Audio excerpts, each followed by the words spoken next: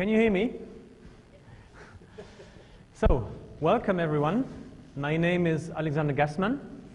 I am the head of sales of TTS. And for me it was fantastic yesterday to land at Alexander the Great Airport and to spend the night in the Alexander Palace Hotel. So, being Alexander, I feel very much at home. So thank you for that wonderful reception in this lovely town of Skopje. So, TTS is a company which is working on knowledge. And I must thank my previous speaker. We had not, let's say, prepared this, but everything he said is fully in line with what we think since 1998. And so thanks a lot for giving this insights from a corporate perspective. And by the way, even if you look here at ERP concept, you see discover your business solution, implement SAP faster, which is important, but also increase your value and shape your knowledge. And so we, TTS, we are here to help shape knowledge. We are here to transfer knowledge. And this is why TTS is called the Knowledge Transfer Company.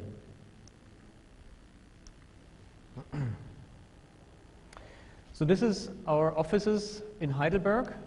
I am sitting in this room over here, so very nice view. We have the Neckar River just behind the building, so very nice. And as you see, we are also present in Vienna, which is the office which is also coordinating the Eastern Europe approach. And I would like to quickly introduce you to Hans Eder, who is our Eastern delegate.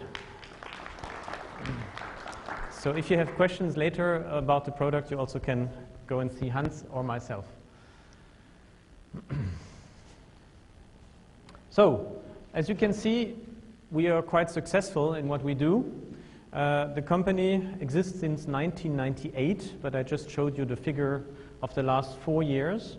And as you see, as I arrived in 2008 in the company, we had close to 8 million revenues, and we have now been able to increase that to 20 million euro revenues in 4 years, which is quite a good development. And why is that so? It is because everyone today has realized that knowledge is key. It's really an investment. It's not only a cost, it's an investment, because that secures your productivity. We have now 150 employees from 21 different nationalities. We have many international projects, so many different customers in many different areas. We are also developing France for the moment, and we will be setting up a French activity probably this year. And as you can see, Eastern Europe is growing. Let me give you some words about TTS. So TTS was created in 1998 by Mr. Schröder, and Mr. Schröder was the 60th employee of SAP. So he was working very long time for SAP, and in 1998, so more than 10 years ago, he created TTS. And why did he create TTS? He was at SAP, and he saw many SAP projects. And they were very technical, these projects. So there were very little training. So like people were saying, they have a mouse, they know how to use SAP. Okay? Why should we train them? And then there was some training, but it was very modular training. FE, CO, MM, SD. So in the different SAP modules was the training. And the problem is, if I'm, for example, a maintenance planner, I will need a little bit from finance, a little bit from controlling, a little bit from SD, so little pieces everywhere. So if I go to every training of FE, CO, MD, and so on, I will sit there for 3 days. 1 day is interesting. 2 days I lose my time because it's not for my job. And there's 2 days missing, which I really need, okay? And so one of the innovations of TTS was to design all the trainings based on the processes of the end customer and the roles of the end customer. So we were looking at which is the process, which is the role, and from that we derive the needed training need. Yeah? So we also call this a training need analysis. Okay? Then customers came back and said, we want to reduce training cost. So we said, okay, we will now use e-learning as well as classroom training. So since 1998, we have SAP trainers to do classroom trainings. And since 2000, we have a team of people creating e-learning content for customers to decrease overall training costs by adding e-learning in the training campaign. And then in 2001, the trainers were crying because they said, oh, I have again to do an SAP documentation, screenshot, writing down the enter-click instructions, circling this and writing and screenshot and every time new, because every new SAP project is different. SAP is customized. What a terrible thing. So we invented a software, which is TT Knowledge Force, which I will demonstrate, that allows you to automate the creation of this training documentation. Okay?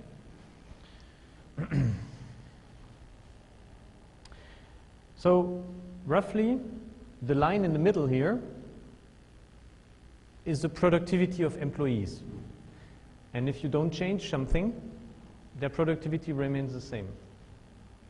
Now, if you introduce change, the productivity goes down. It's normal. People fight the change, they have to look into it, they have to learn, and then slowly the productivity will go back. But this is not a very nice curve because you invested in the IT project, you had no return. This is better. So we have to try to decrease the impact in the beginning, and we have to try to make it better after the training phase, after the go live.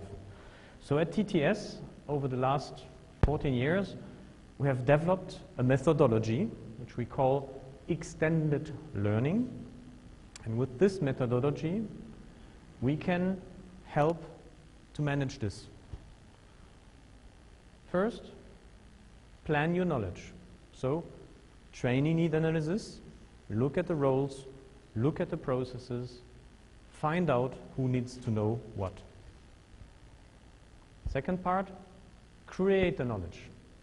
So use TT Knowledge Force to build the training content based on what you found out in the analysis phase. And we can help to reduce the effort to create training content by more than 50% in comparison to Word, screenshot,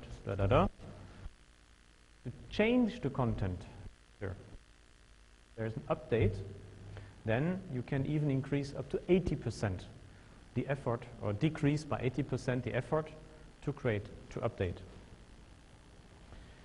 So now you have created the content, you now do the training. So to do the training, you transfer knowledge, you push the knowledge to the users.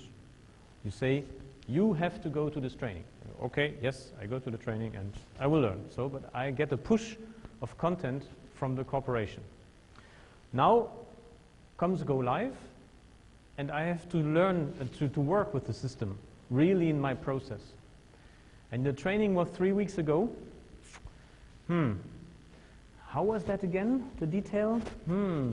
I don't remember so well, okay? So in this case, we have to find ways how people, when they use the knowledge, they can very quickly come back to this. So they will pull the content, okay? So, transfer knowledge, push content, use knowledge, pull content. And when you push content, you push maybe 20 or 30 lessons. If you pull the content, you will only pull a little piece of information, just a little one, the one you need now. Yeah? So we have technologies to help in the use knowledge. So before, 100% of knowledge was trained in the classroom. Then, and as we have seen it even in universities, more and more now, e-learning is coming. Yeah? So the share of e-learning based training is increasing, and we have beginning maybe with 20%, maybe with 50%, and then nowadays we have some 90%, for example. It's not the best, I wouldn't say so, but sometimes it happens. For example, Commerzbank has bought Dresdner Bank 2 years ago, and we provided the technology because they had to train 40,000 people of Dresdner Bank to use the IT systems of Commerzbank in less than 6 months. A very big project. And there was no other way to deploy this knowledge than by a high share of e-learning. Now, think a second about not training people. Interesting. Why should we decide not to train people? Let me take an example. Office 2010 migration. I don't know how many of you have already enjoyed the transition from Office 2003 to Office 2007 or Office 2010. Do you remember where the buttons are? Difficult. So they are all changed, okay? So in this case, we don't need to train people about what is Office. We don't need to train them what is Excel, what is a pivot table. They know this already. So why don't we just train a very little push of 1 hour, like a motivation session? It's a new office, the productivity is better, and well, yes, the buttons are a bit different, but the only thing you have to remember from this session, you have a panic button. Press the panic button, everything will be fine. Yeah? And then we make available the content through pull. So we actually do not train them about Office. So really, we have here about 13 hours of e-learning content, which is available for migration to Office 2010. But everyone presses the panic button only when he needs it. So he will access only maybe 30 minutes, maybe 1 hour of content, just when he needs it. And the content is small, 5 minutes, 10 minutes pieces, maybe even 60-second pieces. So very little time to invest and the biggest return because they do micro-learning on the job. Okay? In a normal SAP project, what we now recommend from an approach is to say of 100% of training content, let's decide not to train 40% because, for example, this is only an occasional transaction, something you use only from time to time. Yeah? Then we can decide not to train it. So we do some training in presence, classroom training. It's more about the processes, how it works, how it fits together, what happens before, what happens after, what about the colleagues.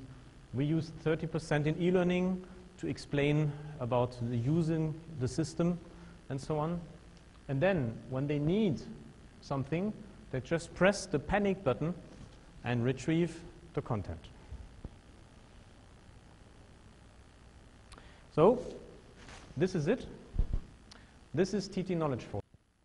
This is an integrated software to create content and to publish content. And this is the planning phase. This is the creation phase.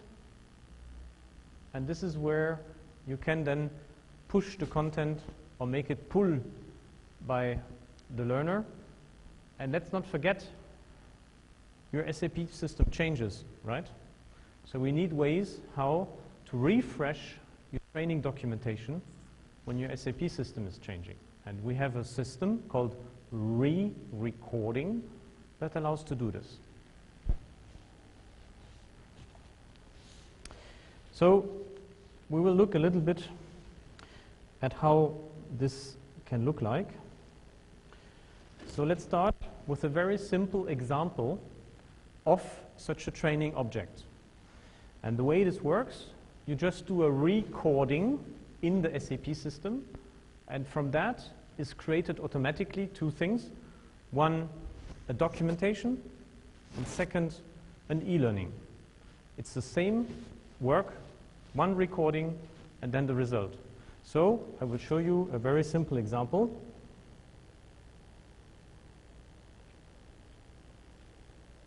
So this is the documentation, and I just created it quickly before the session, where you see here a screenshot, where you can see 1, 2, 1, enter this into the transaction code field, and 2, click the enter button. So I recorded the SAP transaction, and the result is the screenshot, the 1, the 2. So this is all generated automatically. I have added, as an author, this text to explain why would you do it. Yeah? So we go on. You see the next step. I have to enter a material number. Then I click the overview button in SAP. Then I click on details from item.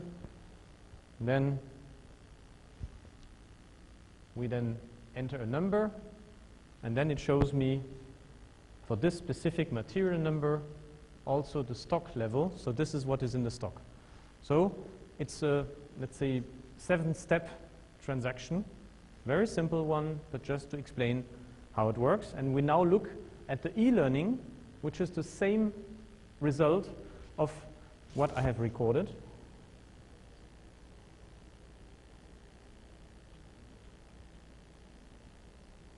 This is an introduction screen. This is to explain about the process, where it happens. And now, this is the first page of my SAP. And you see down here, it says enter MB03 into the transaction code field. So this is what I will do. I do it in an interactive way. I type MB03. Then he asked me next, click the enter button. So if I click here, I get a feedback that's wrong. I click here, feedback that's wrong. Third time, wrong. But you see now I have a red frame where I should have clicked. So I learn by my mistakes. Yeah? And then the next time I probably know better how it works. Now I have to enter material number. So let's do this. And so on. So I just use the transaction as planned. Okay, so I can just test it for myself.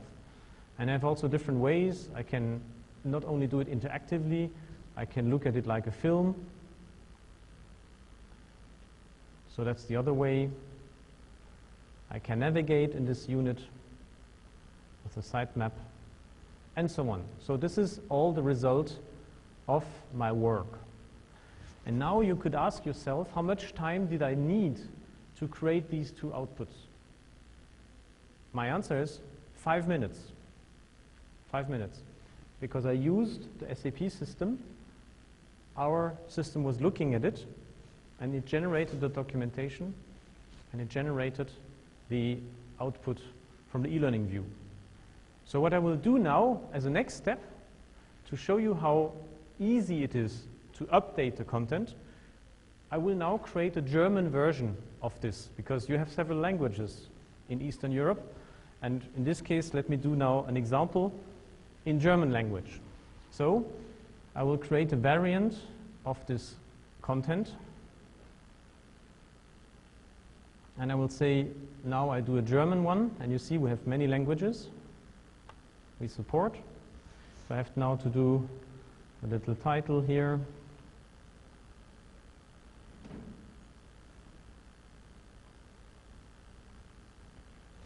Okay, next. Next. I create a copy of the source document and I open it. So now I am in the system, which allows me to change the content. And just as an example how easy it is, look at this. And by the way, if you can use PowerPoint, you can also use this more or less, because you see on the left is a little picture of each page, and to the right is then what you can work on. So for example, if I want that this has an animation, I do a right mouse click, I add an animation, and say fly in straight from the right, for example. And I can even add a trigger effect. So if the mouse goes over it, something else appears. I trigger a tooltip, text box, or choice object. Here we go. So I can test this also directly in my authoring environment, which is also very, very powerful. I press the play button up here. You see how the text box flies in. And if I go with the mouse over it, ping, you see it's already connected. So it's very easy to create multimedial content, which is easy to explore. We can add sound, we can add video, whatever. And now I go into the step list. So these are the number of steps I did the first time. So remember, when you do the recording, our system looks at every step. Yeah. Now, in Germany, this material number does not exist. So I change it to another material number before doing the re-recording. And now I start the re-recording, but before I have to log in into my German SAP system.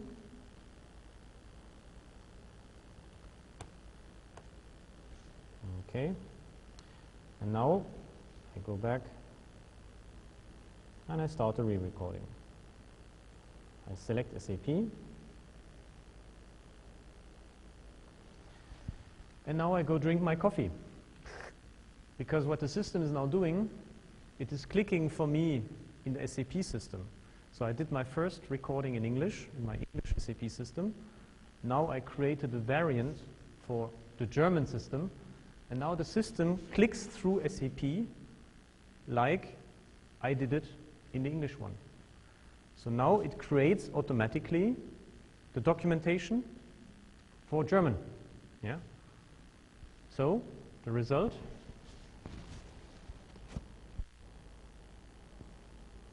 is something like this.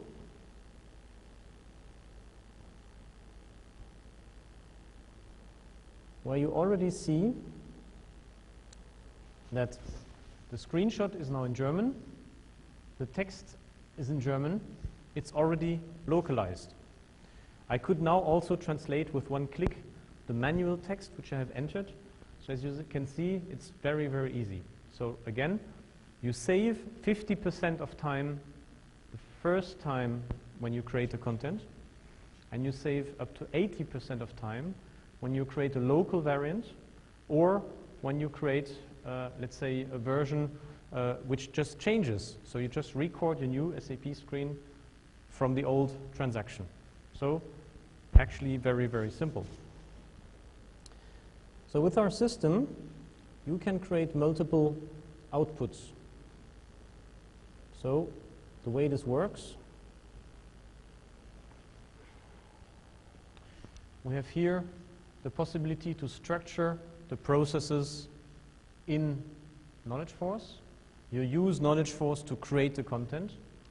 You then push the content to the users with Knowledge Force or with a learning management system, like for example Moodle or Blackboard or others. And then the user can then pull the information from the live system. So remember this panic button we were talking about. So not only we look at what the user is doing, but we also look at where he is doing it. Okay? So if I'm now, for example, in Word, and I go into the print menu, I have to start a panic button. It's called Quick Access.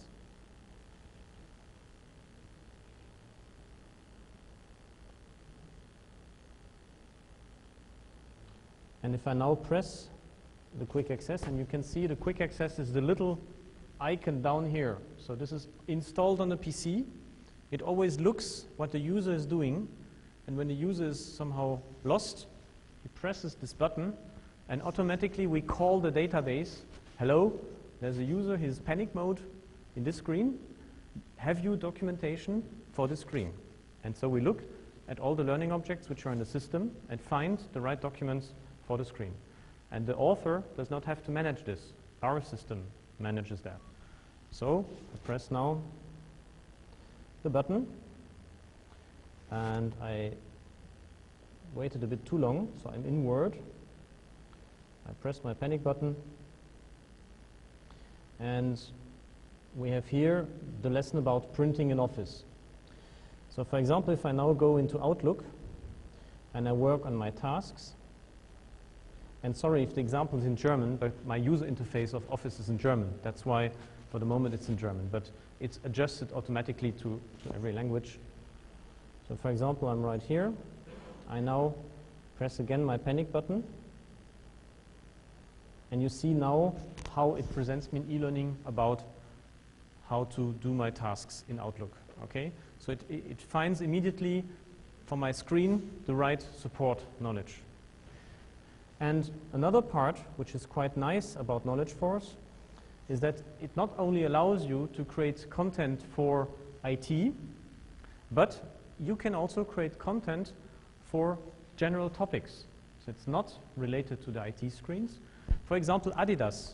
I mean, Adidas is a customer of ours for a long time, and Adidas has asked us to do content for their retail university. So all the people in the shops, they have to learn on how to sell Adidas products. So this also is with Knowledge Force. And by the way, we generate pure HTML output. So you don't need a Flash, or you don't need any plugin. Every learner just needs a browser to look at the content. And then here's a lesson about Introduction to Adidas. And we go to the next page. There's now then a film starting, the emotion about Adidas. Then there's an introduction to the Adidas groups with the logos flying in and so on. These are all things that normally in the past you would do with Flash, for example, but this is not Flash. This is now done with TT Knowledge Force. It's pure HTML output. And if you talk about HTML, we'll come to that later. We probably want to see it on the iPad as well. So we'll come to that part in the mobile learning part. So another example of what you could do is, for example, here, a BlackBerry e-learning. So it's more, let's say, explaining about how to use a BlackBerry. So there's a little avatar which is explaining, and there's also voice in the background. I just switched it off for the moment. And so it's about trackball navigation. It explains how the BlackBerry is then used. And you can actually simulate now the usage of the BlackBerry. If you want to create a new mail, it explains you step by step on how to do it. Okay? So many areas on which the training content can be created with Knowledge Force, either for SAP or any other Windows-based application. It can also be a web-based application like Salesforce.com or Oracle, or you can use non-IT topics, for example, Adidas, or which we see later, for example, about product training. So all these fields are covered. Now, we have an innovation, and I will close my speech with that little innovation, and that is the TT Guide. So, to explain, Knowledge Force is a comprehensive suite to prepare, so find out the training needs, to create the training content, and then to prepare the users by training them. And when they start to use the system, they have a panic button to retrieve the content in the moment they need it. So here you do the push, and here you prepare for the pull. But after a while, your SAP project, the team has completed its work, they go away, and now how is it going on? Because then you have the key users, you have the support organization, and they have to work together to find a way how to quickly help people when they have a problem, okay? So with Knowledge Force, you have this panic button. You can then open the simulation, and you have then the second screen, your SAP. Or you can press the panic button. You have the documentation, which you can print. You put it beside the screen, and you try to use it in the real system. Yeah. But it's nice to have it. It's very good to have it. But it might be better if the system actually helps me in the SAP system or any other application. And that's why we have created a guide. So, if we come back to a little example, this was about showing the stock entry of a specific material number. I can now start the guide. So I would press the panic button, and the guide takes over the screen. So you see here, the screen is gray, and I have the feeling to be in a real system because I am in a real system. I am no longer in a simulation of the system. And if I click on this button, for example, it's just intercepted. I cannot use it outside of what the guide will allow me to do. Yeah? So here, I had to enter MB03. I asked him to do this for me. Now I have to do this. Okay, fine. Now I have to enter a material number. So let's take any one, for example 7. So here I have now the ability to put my number in, the one I need to look up, not the one which the author has recorded in the beginning. My number I put in there. Yeah. Then next. Now I click on the symbol. You see, I'm following like in a satellite navigation system. I'm in the sat-nav mode now. I don't have to think, I just do. And now the guide is complete. Okay? So basically, it's actually a very, very simple thing. And the guide allows me to retrieve information in the moment I really need it. So let's take another example. I am in my SAP system, and I've forgotten how to register that my company car is broken. Yeah? So I just start a guide, and I, for example, put here malfunction of my car.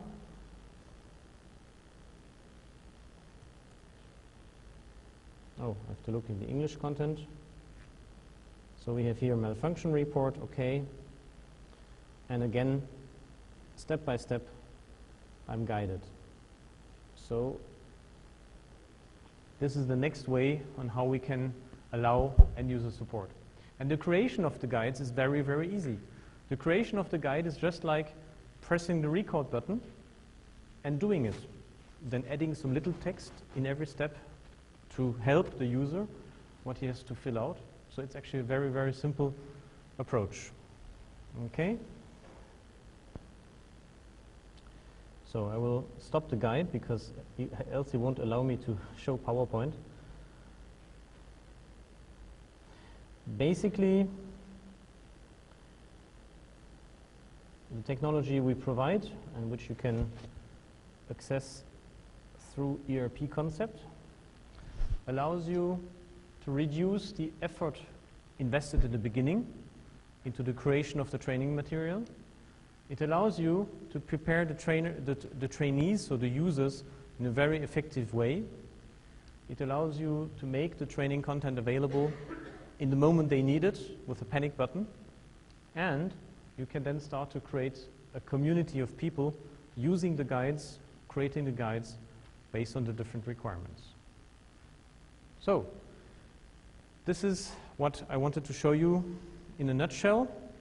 And one very nice feature of the Knowledge Force platform I will show you a bit later after the break, which is about the mobile learning approach, because we now have the possibility not only to publish the content for normal PCs, but we also can publish it on mobile devices, and that is something which I will show you later. I would like to thank you for your attention, and thank you.